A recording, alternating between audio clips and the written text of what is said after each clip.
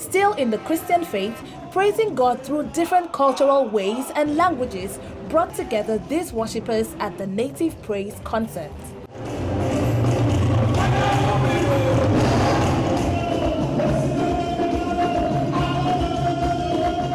Praise has done a lot in the life of our youth currently, bringing them to love God the more and to enjoy our kind of music and also know what godliness is all about. It takes them away from the street. It takes them away from juvenile delinquencies. It takes them away from drugs and the things that can be destructive to their life. When they come in, the word of God, the Spirit of God, the fresh water from above pours upon their head, and they are able to meditate and connect straight to God in heaven.